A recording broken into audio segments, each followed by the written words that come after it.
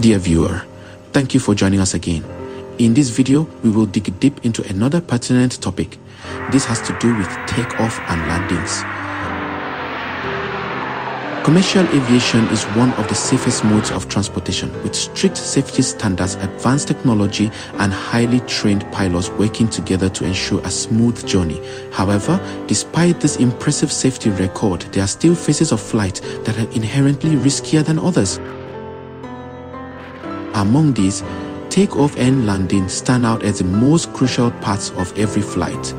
These phases require heightened attention from the flight crew, precise coordination between various systems, and are subject to numerous environmental and mechanical variables that make them more complex than cruising at altitude.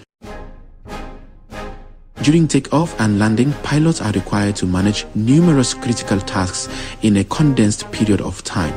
For takeoff, they must ensure that the aircraft is configured correctly, engines are functioning normally, and the runway is clear and of sufficient length. Acceleration, rotation, and climb must all occur in rapid succession, and any issues that arise such as engine failure, bird strikes, or sudden weather changes must be addressed within seconds. Landing is similarly demanding. As the aircraft descends, pilots must monitor altitude, airspeed, weather conditions, and aircraft configuration. They must align the aircraft with the runway, manage descent rate, and execute a safe touchdown. Even small miscalculations can lead to a hard landing, runway excursion, or worse. The margin for error during these phases is far smaller than during cruise, where autopilot systems and stable atmospheric conditions usually dominate. Multiple studies and aviation safety reports have consistently shown that the majority of aviation accidents occur during takeoff and landing. According to data from the International Civil Aviation Organization and Boeing, about 49% of all aviation accidents occur during final approach and landing, while approximately 14% occur during takeoff and initial climb. In contrast, only around 10% of accidents happen during cruising, despite it being the longest phase of flight. This concentration of risk during takeoff and landing highlights just how critical these periods are to flight safety. Weather plays a significant role in complicating takeoff and landing. Conditions such as low visibility, heavy rain, snow, crosswinds, or wind shear can make controlling the aircraft far more difficult. For instance, landing in fog requires pilots to rely almost entirely on instruments, increasing cognitive load and leaving little room for error. Similarly, a sudden gust of wind during takeoff can destabilize the aircraft at a vulnerable time, demanding immediate corrective action.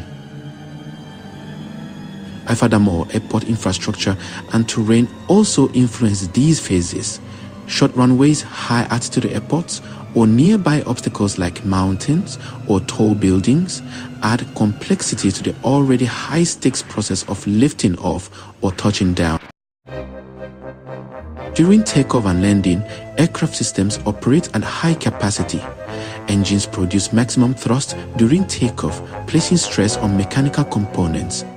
Landing gear, flaps, slats, and braking systems must function flawlessly to ensure a safe landing. Any mechanical failure during these phases, such as a tire burst, brake malfunction, or flap failure, can rapidly evolve into an emergency situation. The aircraft's ability to recover from such events is limited by altitude and speed, both of which are low during takeoff and landing. Pilot decision-making is also more critical during takeoff and landing.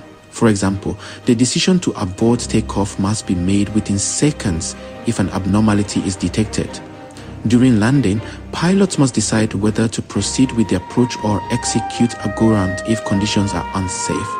These decisions are made under pressure, often in rapidly changing environments, and require exceptional training and judgment.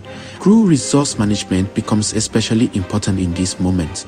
Effective communication between the pilot, co-pilot, and air traffic control can mean the difference between a safe landing and a catastrophic incident. In conclusion, takeoff and landing are the most crucial parts of every flight due to the high demands on pilot skill, system, performance, and environmental adaptation during these phases. The compressed timeframes, complex decision-making requirements, and narrow safety margins contribute to their inherent risk. Understanding and respecting the importance of these flight segments is vital for everyone involved in aviation, from engineers and air traffic controllers to pilots and passengers. Through ongoing training, technological innovation, and strict adherence to safety protocols, the aviation industry continues to mitigate the risk associated with takeoff and landing, ensuring that the most dangerous moments of flight are also the most expertly managed. Thanks for watching. Takeoff and landing are where precision meets pressure, crucial moments every pilot trains hardest for. Subscribe for more deep dives into the skies. Stay curious, stay safe, and keep flying smarter with us. We would love to know your thoughts in the comment section of the video.